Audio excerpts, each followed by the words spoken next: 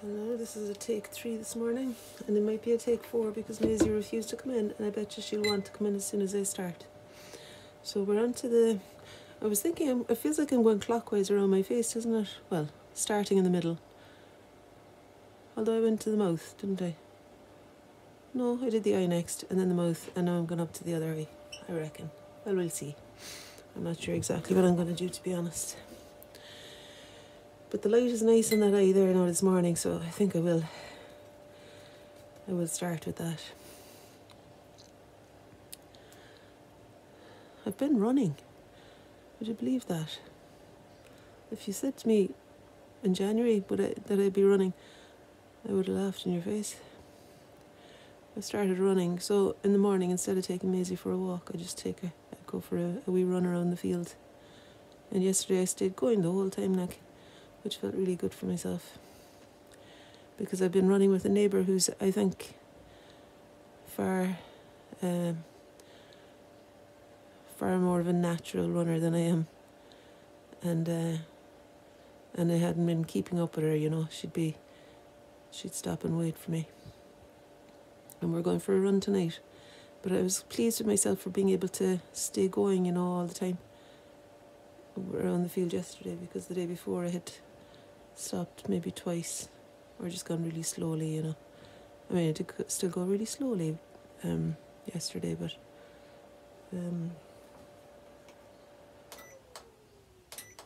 this heater isn't... Yeah, that's better. It wasn't hot. But I kept going, I kept going all the way around. And I felt good. I think once you get your breathing sorted... No, that's annoying because it's pulling away from the ear the whole time.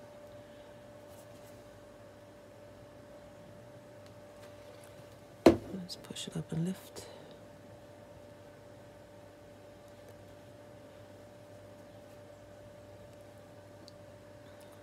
The iPad is just covering the left side of my face, so I'm kind of having to lean to the right a little bit.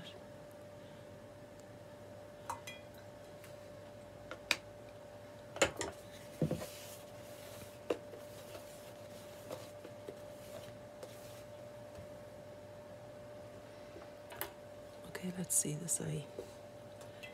I think what I'll do is I'll begin with some sap green and cadmium red. And just kind of identify where the eye is located in relation to, say, the eyebrow on the other side. It kind of hits there. There's a corner there. Maybe it's a touch higher than that. Yeah, like there maybe. And then there's another bend. About there, yeah. And then my iris would sit about kind of... The iris would sit about there, below the... like slightly to the right of the bend in the eyebrow. And maybe about there. I feel like I need to lift the eye a little bit more. It's kind of tricky when you're painting your own face, because it's not possible to close one eye and consider. And also when you're looking at one eye, the other eye is still looking straight at that one. So there's a danger that your eyes might look like they're looking at both of them out the way, which is an unusual phenomenon, kind of disturbing. I did a painting for the Artist and Illustrator a few years ago, a self-portrait like this, and it was on the cover of the Artist and Illustrator, actually. And somebody wrote to me and said, do you not know that you're supposed to you're supposed to consider the fact that you're looking at both of your eyes when you're painting them? That you're looking at, you know, both of your eyes are looking at one eye as you're painting them, so you need to kind of compensate for the position of them and make them read as being closer together than you actually see them. And I think I I was just irritated that the person pointed it out. But when I looked, I thought, actually, true enough. My eyes looked as though they were both looking out the way, left and right. No, Maisie's barking. I think she's wanting to actually go into the house rather than come into me. So that was better than barking at this door. And I'll not be ages at this now again. Yeah, looking at the image on the screen, it looks as though this eye is too far over to the left, but I think it's just because of those dots and shadows and bits and pieces, and that when I get to finding where it is in relation to the nose, that will be okay.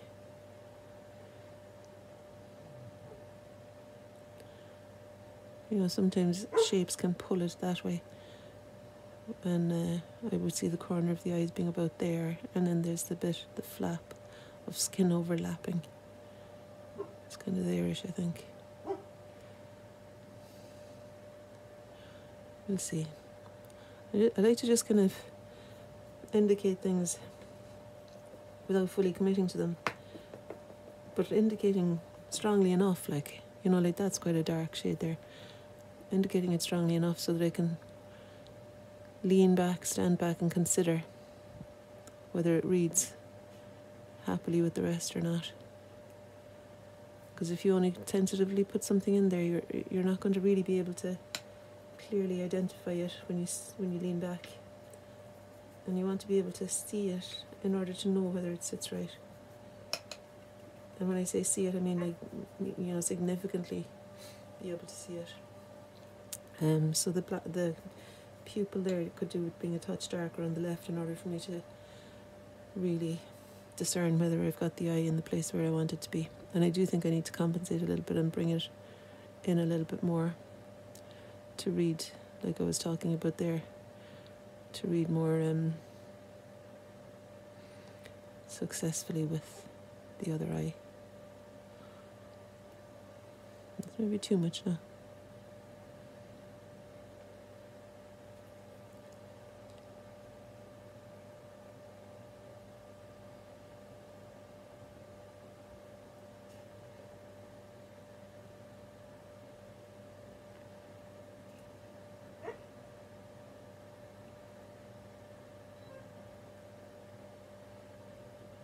I mean, she could always come in here. I'd open the door for her if she came over here.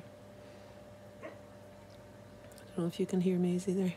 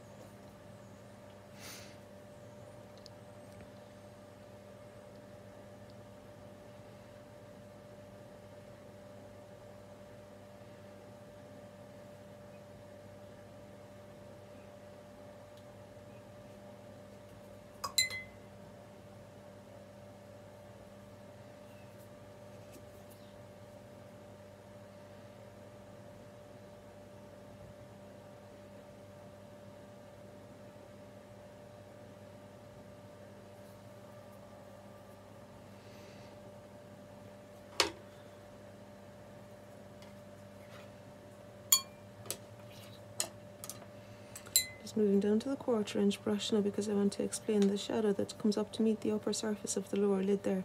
So I'm mixing some cerulean blue with some quinacridine magenta, pushing and lifting, because I want to say, okay, this is where the skin below the eye stops and the iris kind of starts, or the upper surface of the lower lid starts. It's all pretty dark in there, to be honest, but it's kind of a warm dark in places like here, and it's a cooler dark in other places like in the white of the eye. And finding the position is important before putting in too much colour as well. But I want to identify again the pupil and see whether it's sitting comfortably there now. Oh, Maisie. So I've mixed ultramarine blue and Verdian green with the alizarin crimson that was there. Did you see that? Can't really see what you're seeing. There, that's pupil colour for me now. At least the tone of the pupil anyway. And actually there's some dark here too that could be injected while it's still wet enough.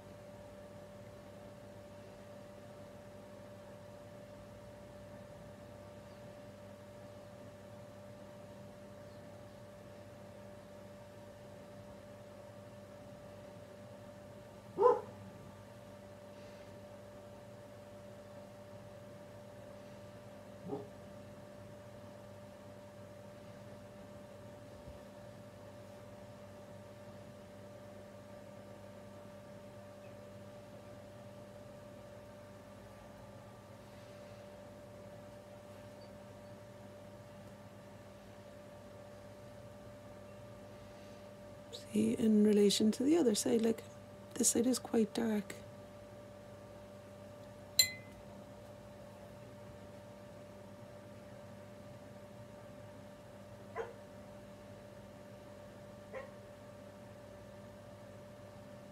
When you press the bristles against the paper, it releases the pigment.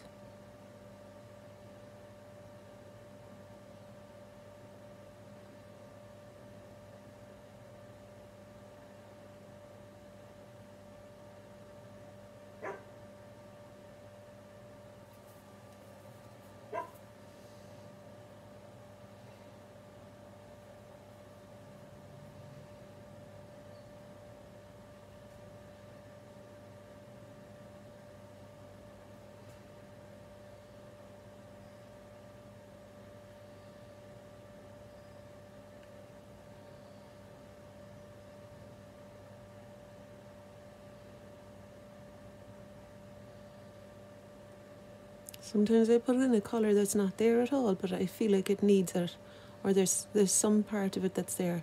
It might be a very vague, warm hint or something, and I put in something with that level of tone, because it just feels like it's needed somehow, you know.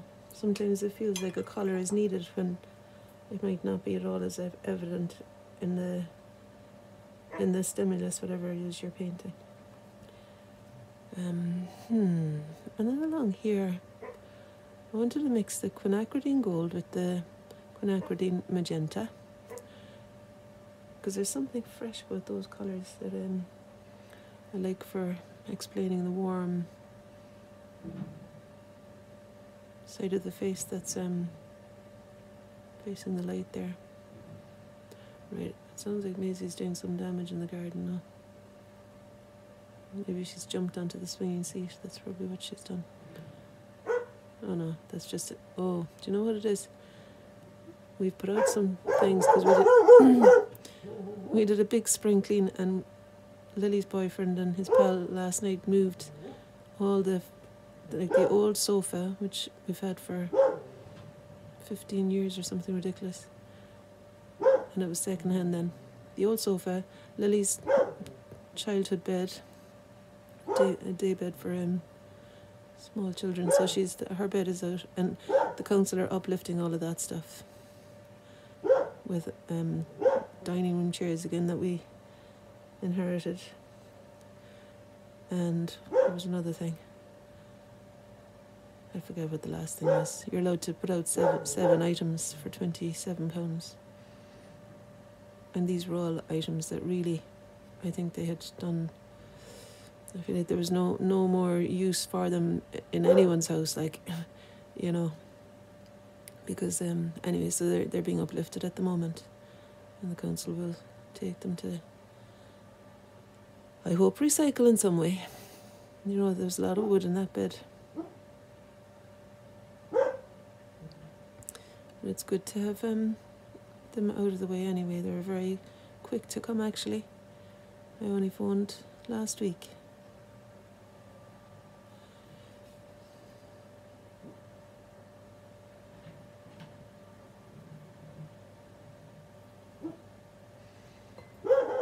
Lazy.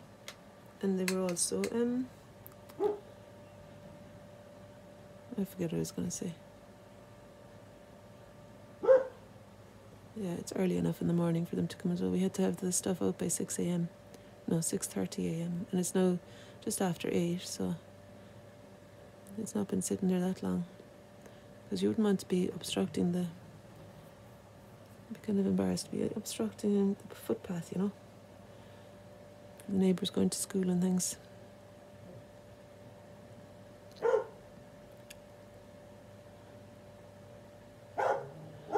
Good to have the all clear out though.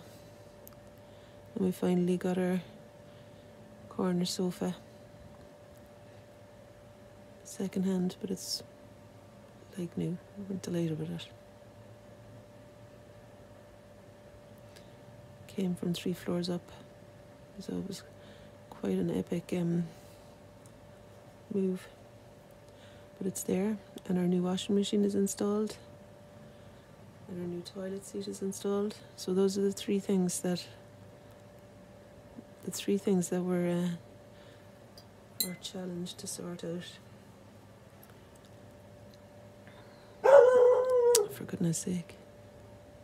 Do you know one of the things too?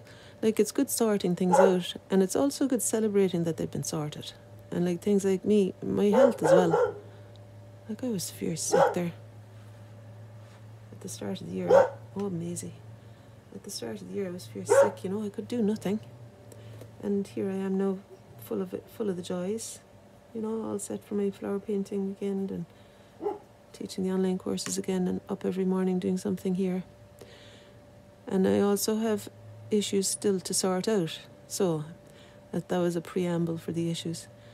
And the thing is, I have a tendency to stay up fierce late, watching stuff on RTE iPlayer now, and eating when I'm not really hungry, and trying to find stuff like hot chocolate bombs. I had a hot chocolate bomb inside in milk last night. It was quite nice actually, but you know, I have no interest in that kind of thing in the daytime. Like, it seems to be just because I'm bored, or I want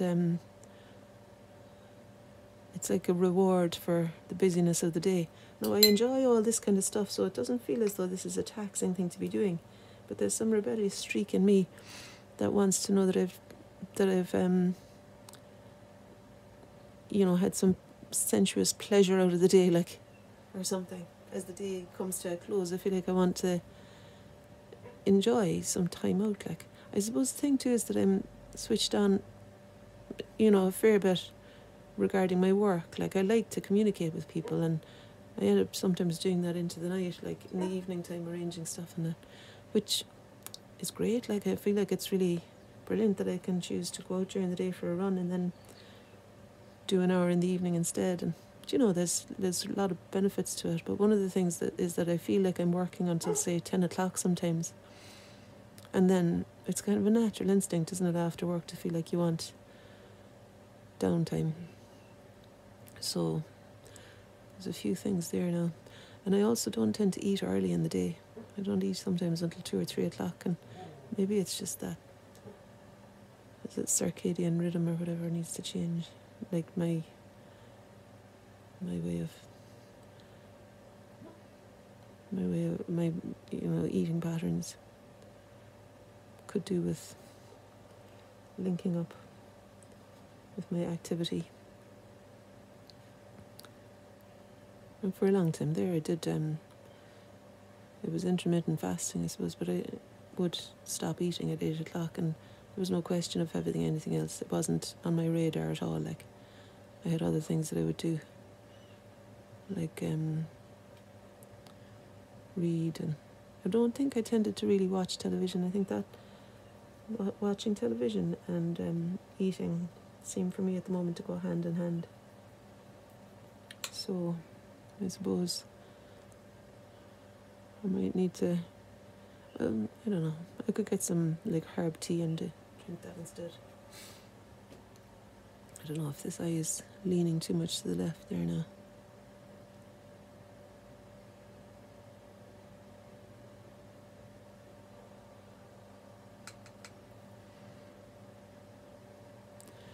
I'm looking into making a Patreon account. If any of you are subscribers to any Patreon accounts, let me know, because I'm interested in the whole thing. I love communicating here, and I feel like that would be a way for me to have discipline around it, to make sure that I had content happening all the time. Content. But you know what I mean, to have a reason to create, for example, a series of lessons, say, on painting a self-portrait, going from the setup and having some written exercises, like things to look out for. So I would send an email or send a message to the people signed up, and find ways to make the membership work for folks so that it's different from what happens on YouTube. And there's a bit more personal interaction, because I love the personal interaction part of things. And I'd like it to be a bit more widespread. Like, I do a lot of one-to-one, and I love that, but I also would love to have something where I communicate with a group of people without having to be completely, without being one-to-one interacting every day. To have something that's a little bit less time commitment for me, but really satisfying. And all the information would be available to do something from start to finish for people signed up. And I have a fair few. I suppose the thing is too, I could have like bonuses, like a question and answer session or something, or a live Zoom call where I paint. Only for the members, I would paint in front of the camera and then be open to questions after or something. I'm thinking out loud, and to be honest with you, you see, I'm kind of wanting to take some action every day on it, and so telling you it is a simple way of taking action on it today, because I don't like hitting the bed at night and thinking, oh sugar, I did nothing about that, because my intention was to do something towards it every single day, no matter how small.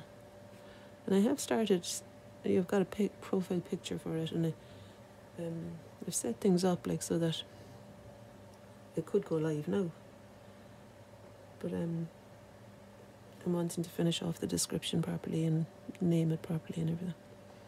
When I say properly, choose a name that I feel inspired by and that reflects what I want to pass on through having a Patreon account. Patreon account.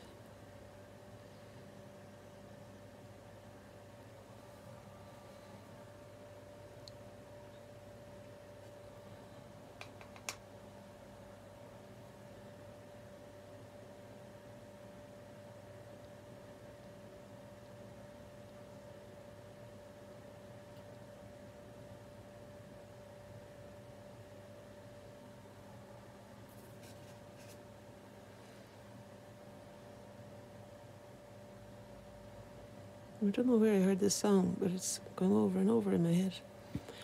Take me and make me I'm yours. An island. Oh yeah, it was on the iPlayer last night. Gay Byrne. There's like I don't know if you know Gay Byrne. The Late Late Show was a program that I used to watch growing up. I think there's different people. Oh jeepers, sorry. Oh my goodness. There are different people hosting it now. But on the iPlayer. The RTE iPlayer is has got Irish programmes on it.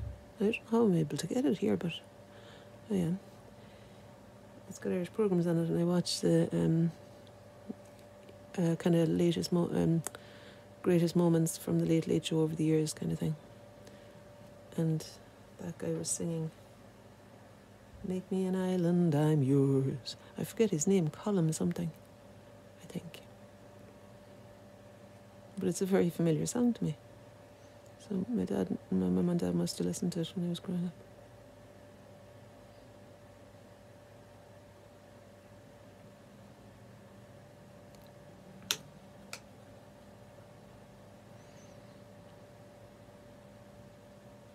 We had a few albums, we had a few records growing up.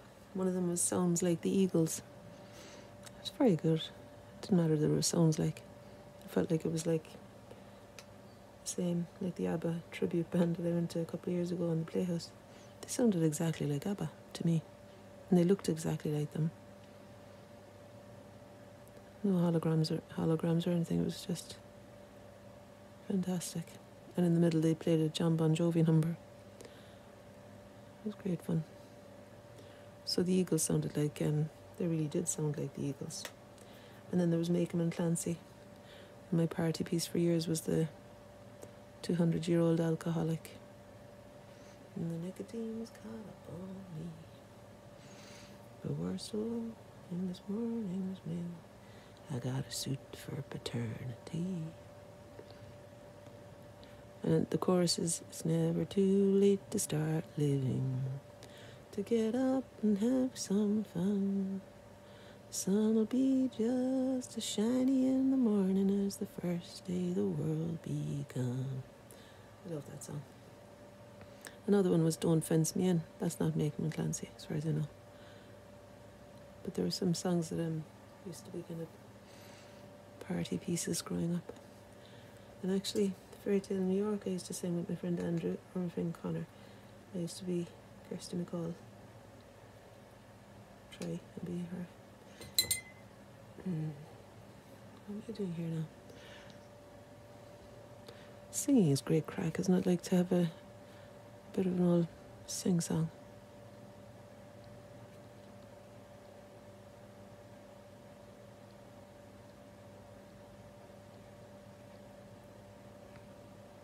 I bought my accordion back last time I was in Ireland, and I think I might see about going to a session sometime. I can play a few reels and jigs and waltzes and marches and that kind of carry on, but it's fairly basic. Like I learned when I was 8 until I was about 12. My mother used to drive us every Wednesday night to Inishannon Village Hall, and then I used to go in. It was an hour long, and every time I would need to go to the toilet as soon as I got into the room, nearly, no matter how many times I went before. And I remember feeling like every week, oh my God, am I going to be able to hold on to it this week? You know, one of those things that happens when you're a child that seems to take over everything. And there was a fairly big crowd of folk there, like learning the accordion. So I found it impossible to stand up and say I need to go to the toilet. That would have been worse than peeing my pants. Imagine the pressure of it, like.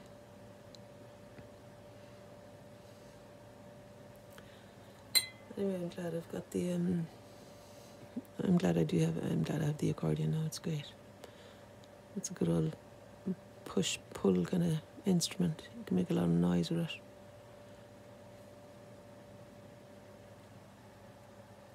There's something simple about it too. It's a little bit like running. You can just hop up, off you go. There's no big preparation in advance. Open the box, play a few tunes. Having said that, I haven't played a few tunes since I came back, really. Once or twice, but not consistently. So maybe that's something that could take over from eating at night time. The neighbours would be delighted. Bit of noise. I was thinking to crochet, something to keep my hands occupied while I watch telly. If I want to watch telly. Like, I don't want to be being fierce restrictive on myself and stopping myself from doing the things that make me wind down, like. But I don't want to be staying up until 2 a.m. watching stuff, eating chocolate either. hot chocolate. It was quite a good thing. Like, it's a ball of chocolate about the size of a golf ball or a bit bigger, between the size of a golf ball and a tennis ball, and inside is about 15 marshmallows inside in each one, and you pour hot milk over the top of it. Put it in a cup and pour hot milk over the top of it, and it opens and the marshmallows come out, and then you just stir and stir and stir, and until all the chocolate's melted, and you've got it's really nice hot chocolate. I was thinking it's a gimmick, but actually it works. We only had oat milk, so that's what I had in mine last night, and it was really nice. My sister, who's a dairy farmer, says don't call it oat milk. It's oat drink.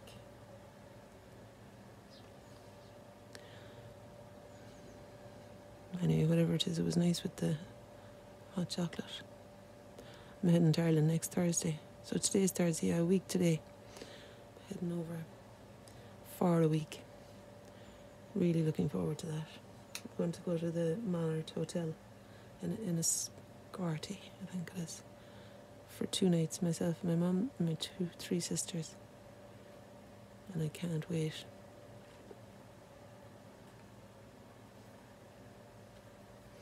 Just realised it's not really centred, is it?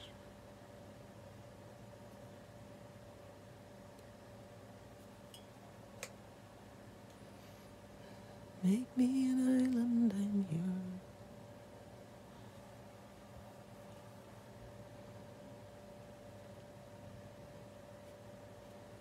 Lily's got her she'd kill me for saying this now, but I suppose none of you will actually interact with Lily today, so I can say it, and hopefully we'll have good news. She's got her theory test today. I'm taking her into Edinburgh, and hopefully she'll pass it. She's desperate to learn to drive. Like, she's been getting lessons for driving for a while, and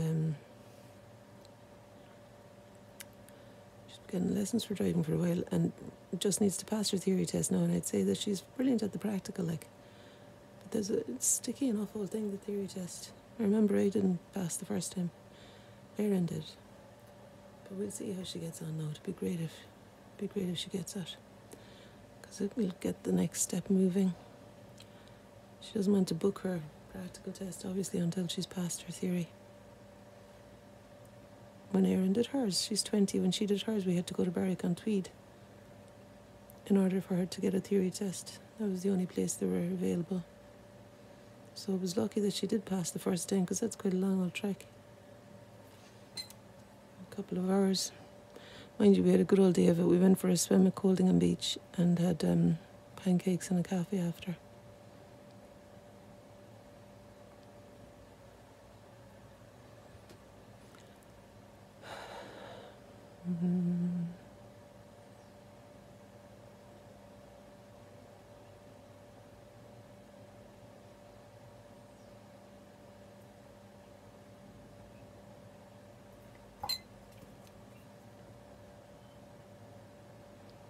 Just trying to lift this a little bit. I'd say the iPad is overheating now you can hear the heater underneath it, but honestly it was so cold. I was finding it really, really chilly in here. It didn't stop me painting, actually. It maybe made me feel like I can be a bit more impulsive about it and just get the job done each morning. This is a bit of a tick box thing for me, but it's fantastic because it makes me feel like I've achieved something early on in the day. And there's a lot to be said for that. Feeling like you're already on the... I feel like I'm already... I'm already on the up and up. I read yesterday, James Clear. I often talk about James Clear's newsletters. He's really inspiring. I think it's the quote is that it's more wisdom per word than any other newsletter on the web. I don't know who said that. Anyway, it's very good. And what was I going to say about him? He often talks about consistent practice. It wasn't about that, though. What was I going to say? It was something I read yesterday in his newsletter that came out recently. it'll come back to me if it's I forget what I was even talking about. Like, I was talking about the consistent part and just showing up and doing stuff. Oh yeah, he said that if you want to have a successful day, a simple way to have a good day or something like that, a simple way to have a productive or a successful day. I mean, fuck it, I don't know what you call successful. You know, in all fairness, a successful day might be simply getting out of bed or staying in bed. What was I going to say? But anyway, he didn't phrase it like that. It was, anyway, I'm just going to tell you. Before lunch, do some sort of workout and accomplish the thing that you're planning on doing that day. Accomplish it before lunch best you can. You know, if there's something pressing that you need to do, tackle that before lunch. So once that's done and the run is done, you're on a roll. You can kind of, I mean, you should be able to feel good about yourself anyway, shouldn't you? It's a bit annoying sometimes when I think that I have to kind of produce or make or do something, but then a lifetime can go by without anything happening. That's what I find too, and I love getting my teeth into things like this, for example. So I do think there's room for ritual, room for habit stacking. I haven't said that word in a long time, so I'll explain it. And for those of you who haven't heard me talk about this before, kind of could be very irritating to people know the way I'm talking, I know. It would have been irritating to me depending on the day. But anyway, today I'm going to tell you about habit stacking. When I get up in the morning, I'm automatically, I automatically get the yoga mat out. That's the first thing I do. And I know I feel good after doing yoga, so it's not too much of a taxing thing for me to get out of bed. And I already have a routine established where that's the first thing I do, so there's no decision making around it. Roll out the mat, turn on Yoga with Adriene on YouTube and just select one depending on how I'm feeling. It might be a 5-minute one, more often it's 15 or 20 minutes, and occasionally it'll be half an hour. And I just do a yoga routine. And then I sit for 25 minutes. Now I'm sitting for 20 minutes and I realised I actually really like this. Just sitting there, closed eyes, listening to the birds, listening to whatever sounds, my own breath, Maisie sitting beside me. And I realised I want to do this for longer, so I set it for 25 minutes the last couple of days. And I get a fright when the alarm goes off. But it's a lovely thing to sit with myself like that, you know, not planning anything or a bit, just sitting. And the next thing then is this. I come out here. Now after this, I've got the next I've stacked the running on top of this, so I'll take Maisie out for a run in the field as the next thing. And sometimes after that I feel like a bit of a lost soul, like what am I supposed to do now? It's weird, isn't it? Like you start making yourself do regular things and then suddenly you're like, oh, let's see if there's nothing in place as the next thing. And I used to hate the idea of scheduling everything. Like there are people who schedule everything. Some like famous coaches famously even schedule in being intimate with their partner, you know, for like 2 hours on this night or whatever it is. So I just feel like that's the whole thing of scheduling every moment of your living leaves no room for. And even they might say, yeah, but I schedule in the fallow periods as well, the schedule in the daydream, but fuck it, like surely be to God, daydreaming can happen without it having to be scheduled in. But I can identify with that sense of being all at sea when there is nothing. I suppose actually after, what helps me too, early on in the day, and I write this in my diary at the end of the day, remember to journal, to write out, you know, to just write a few pages early in the morning. And when I do that, I can kind of sort out what it is that really is a priority for me that day. And sometimes I'll write something inspiring. Like today when I was doing yoga, gentle and steady were the 2 words that came to me. So they're kind of my words now for today.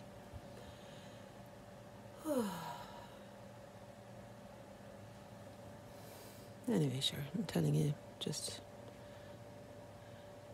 no harm. I still have this sense that nobody actually listens to the whole lot of these videos, so it's just a way for me to almost do that same thing as journaling would and do a bit of a brain dump. Maybe that's the danger of the internet, isn't it? Because you kind of think that your words have no impact. I mean, when people are really harsh with other folk, it's that idea too. But I quite like the idea of anonymously, or just, I'm not anonymous, am I? Here I am painting my own face. But you know, kind of having a place where I can just chat away.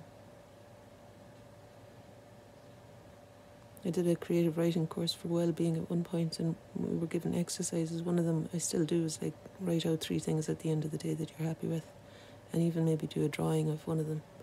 Simple drawing, but it kind of embeds it. 3 things that you're thankful for, grateful for.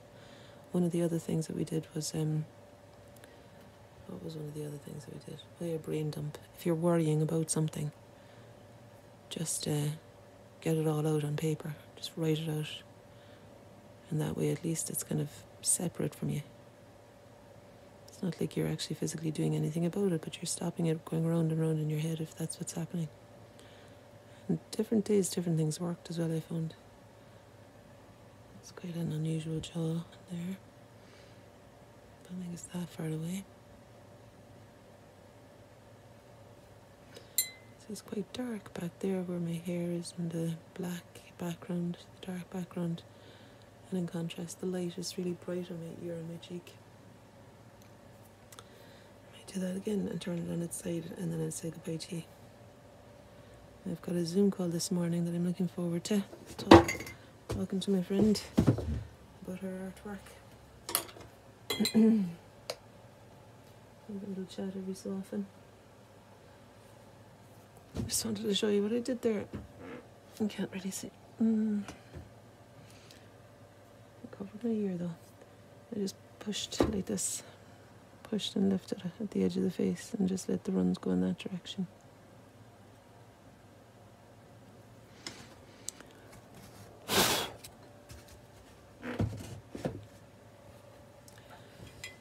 Don't think that's necessary, is it?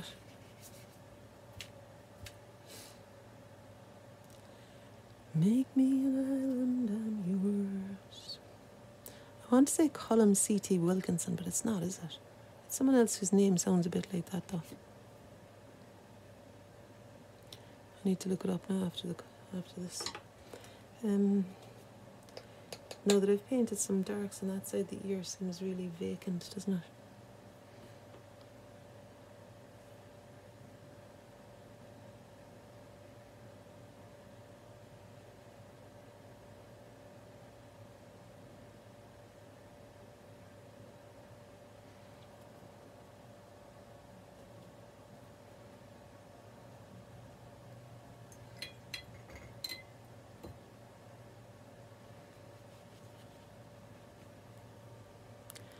Going to put a little stop to it there.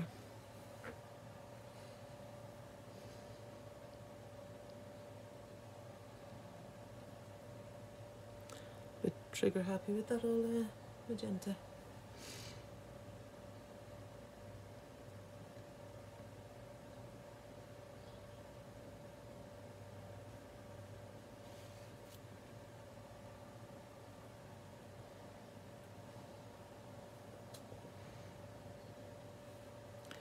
Okay, I'm going to stop there. I mean, there's more things to do, but that's what happened today. I think you're close enough. You don't really need me to do this every morning, do you? There, thanks for being with me. Oh. And also by yanking it about, I'm in danger of dropping that. I'm in danger of letting that drop. Fly away from the nose there, and I want it to stay there because I quite like the pendulum of that magenta sitting there. Goodbye. 44.